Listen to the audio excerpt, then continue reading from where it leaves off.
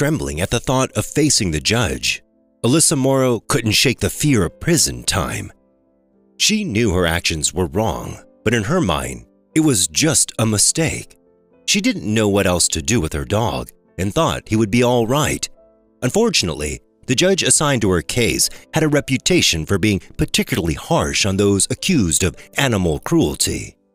But was what she did indeed animal abuse? Her neighbors seemed to think so, as they were the ones who had reported her.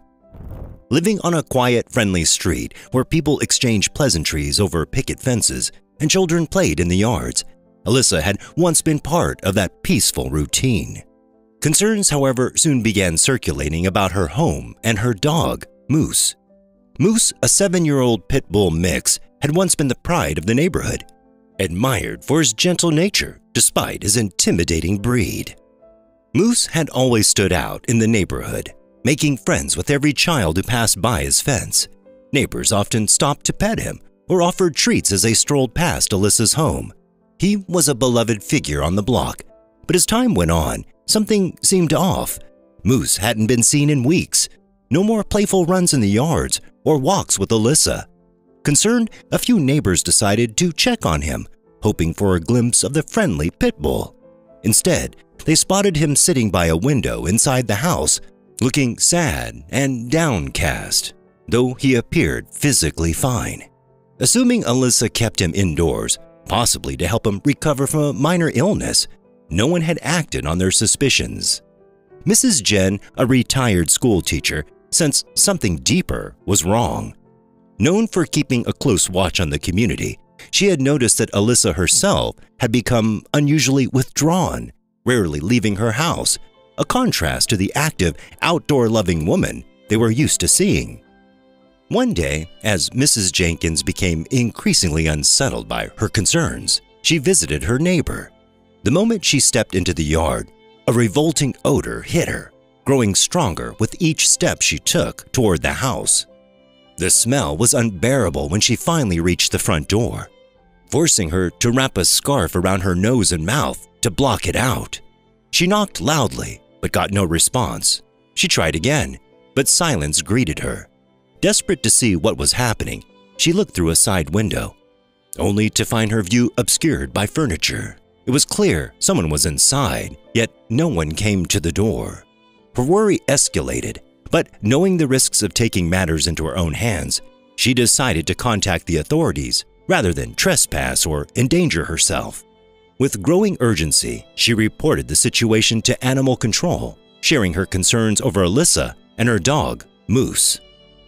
Upon the officer's arrival, the putrid smell and eerie silence that had greeted Mrs. Jenkins also awaited him. He rapped on the door multiple times, and after what felt like an endless wait, Alysa showed up. She appeared unkempt and weary, a stark contrast to her usual self. It was evident that something was gravely amiss. Despite the officer's routine inquiries, Alysa's vague and evasive responses shed little light on the situation. A swift peek inside the house uncovered a disorderly scene reminiscent of a hoarder's abode than a typical dwelling, hinting to the officer that the problem might transcend mere animal care. Consulting Mrs. Jenkins, who had affirmed the presence of a dog, provided the officer with the basis for further exploration. Spotting a dog toy indoors solidified his resolve to proceed. What awaited him was heart-wrenching. Moose was confined in a filthy space devoid of water, his coat matted and grimy. The dog was clearly in profound neglect, barely clinging to life. Alysa was taken into custody for animal neglect and cruelty. Overwhelmed and seemingly disoriented, she appeared ill-equipped to comprehend the severity of her actions. Alysa's case was assigned to Judge Michael Sinetti, renowned for his unconventional legal approach. Already burdened with guilt and anxiety, Alysa dreaded the impending trial. She was aware of the potential consequences, 90 days in jail, a prospect that filled her with dread. She had not intended to harm Moose. Her mental state had rendered her incapable of caring for him. She wondered if the judge would even consider her circumstances and how he would respond to her explanation. Many of Alysa's neighbors attended the court hearing to witness the outcome. When they learned that Judge Zanetti would be presiding over the case, they anticipated an intriguing and potentially unconventional trial. Judge Zanetti was known for his innovative sentencing methods. He believed in tailoring punishment to fit each crime, aiming for fairness and justice. Unlike the usual prison terms that he thought often resulted in creating more hardened criminals than reformed individuals, Judge Zanetti explored alternative strategies. Before his arrival, the neighborhood was alive with tales of his past animal cruelty cases. One particularly infamous incident featured a man mistreating his neighbor's pet rooster. Instead of a conventional jail sentence, Judge Zanetti instructed the man to spend a day in the local park donning a chicken costume.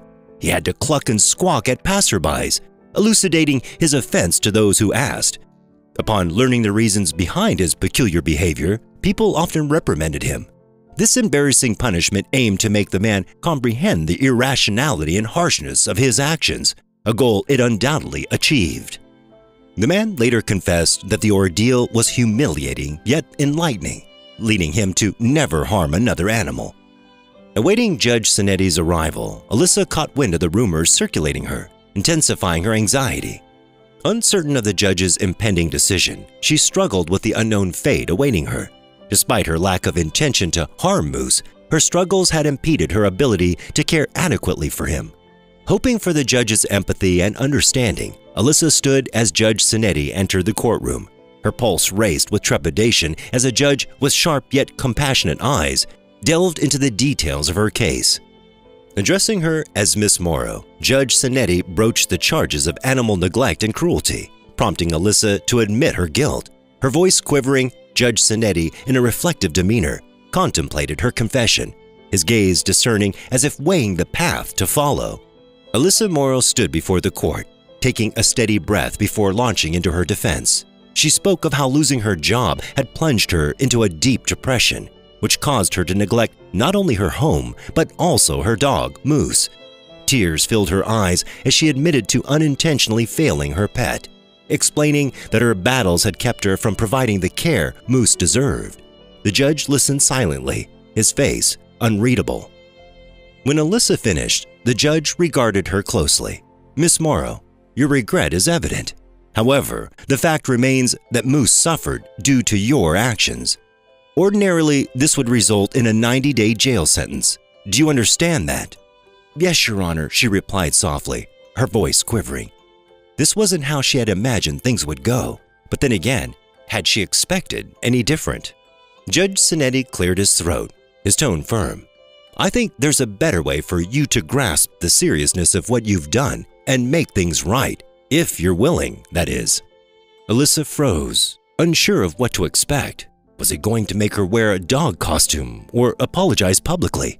The air in the courtroom grew thick with anticipation. Leaning forward, the judge declared, "Instead of jail time, you will spend 8 hours at the local landfill collecting trash. I want you to understand the environment you subjected Moose to. In addition, you'll complete 30 hours of community service at the animal shelter, where you will assist in caring for animals in need. Fail to meet these conditions, and you will be sent to prison immediately. Do you understand?" Relief washed over Alysa. The punishment, while unpleasant, was far better than the jail time she had feared. She thanked the judge repeatedly, promising to complete her sentence without fail. Her day at the dump was tough. She arrived early in old clothes, bracing herself for the worst. The smell was unbearable, and the sight of endless trash was overwhelming. As she picked up garbage and sorted through the waste, her mind drifted to Moose and the conditions he had suffered. Every piece of trash felt like a way to compensate for her neglect. Oddly, despite the discomfort, Alysa found clarity at the dump. She realized how far she had let things spiral and how much her pet had endured because of it. By the end of the day, she was exhausted and filthy, but also determined. She vowed never to allow herself or any animal to suffer like that again. Her time at the animal shelter was a different experience. Here, Alysa found comfort and a sense of purpose. She spent hours feeding, grooming, and playing with the animals, bonding with the other volunteers while learning about animal care and welfare. The work was challenging but rewarding, and she soon looked forward to her shifts. Each hour at the shelter felt like a step toward redemption, proving she was capable of compassion and care. As the weeks passed, Alysa finished her sentence but continued volunteering at the shelter. Her time there and her interactions with the animals and other volunteers helped her heal. She regained her confidence, secured a new job, and began rebuilding her life. Moose, now healthy and happy in foster care, became a constant reminder of the lessons she had learned. She visited him whenever she could as part of her ongoing atonement for the neglect she had caused. Judge Sinetti's unique approach to justice has proven effective. By creating sentences that fit the crime, he encouraged offenders to reflect on their actions and understand the harm they caused. His methods significantly reduced repeat offenses in his jurisdiction, showing the impact of compassionate, thoughtful justice. This sentence was life-changing for Alysa. It helped her confront her mistakes, make amends, and turn her life around. Ultimately, the judge's approach saved more than one life. It restored Alysa's spirit and gave her a fresh start. What would you have done in this situation? How do you feel about Alysa's story? Share your thoughts in the comments below. And thanks for watching.